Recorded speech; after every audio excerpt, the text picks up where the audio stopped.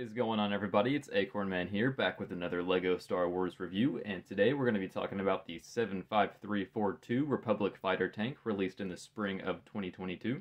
The set includes 262 pieces and retails for $40. Before we get started, don't forget to like the video and comment down below if you're a fan of this set or enjoy the review. And without further ado, let's start the review the same way we always do, with the box. As you can see, we have the Republic Fighter Tank itself up in the front, surrounded by Mace and his 187th troops. We've got our set info up in the corner, and the minifigs on the lower right. Such a good selection, can't wait to break these down. Although I have no idea as to why the Airborne Trooper is labeled as a commander. And on the back of the box, as always, we have the contents and features of the set. Not too many here, but not too bad for what you're paying for. And that'll about wrap it up for the box. Let's get into the minifigures. Alright guys, so here we have the minifigures of the set, 6 in total. First up, we've got Mace Windu looking absolutely great in his Clone Wars uniform, with his signature purple lightsaber. Quite a bit of detail in his Jedi robes, complete with arm and leg printing. This minifigure is just a 10 out of 10 for me. Can't forget about the back printing as well. Overall, just a really solid figure here. And next up, we have the 187th Legion Clone Trooper, of which the set includes 2. Very well detailed, although unfortunately lacking arm printing, but you do have to remember this is just a $40 set. I absolutely love this vibrant shade of purple they chose for these clones. It really makes these guys stand out in your clone army. And of course, he has back printing as well, and a face underneath. Very standard clone face, but what would you expect? Another very solid minifigure, and like I said, the set includes 2.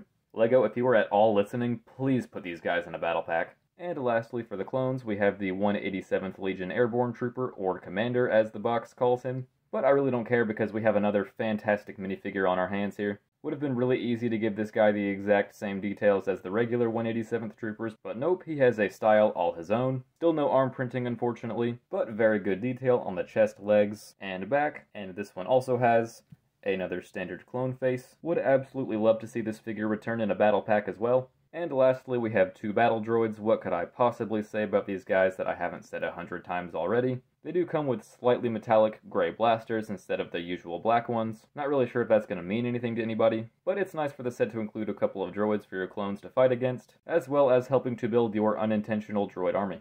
I know I certainly have one at this point. And here we have the Republic Fighter Tank itself. I absolutely love the white, crimson, and lime green color scheme, as we see throughout many Republic vehicles, including the gunship. Would have kind of been cool to see it in the purple 187th colors, but this color scheme is going to allow this set to fit in much better with your clone army, so overall this is what I would have preferred. I can't say this build is absolutely perfect. I'm really not a fan of the way this door does not completely close. When I was first building this, I tried so hard to push this in, and yeah, that happened.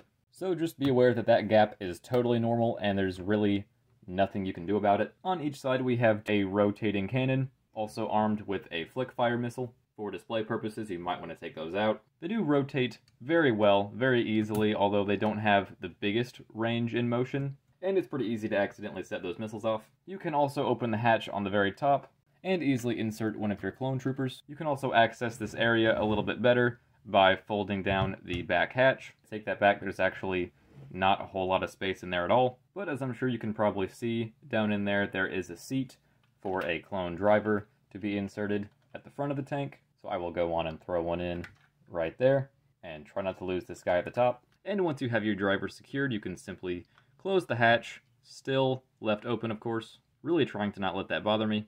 As you might have noticed, the model does have 2 windows right here, although there is no actual way for your clones to see out of those, which is a little bit of a bummer. But overall, it's pretty decent. It does roll very well, it does have a decent amount of detail. In the stickers, I'm sure you've noticed quite a few on this one, but they were pretty easy for me to apply, so I don't really have any big problems with it. Obviously would have preferred to see those printed though.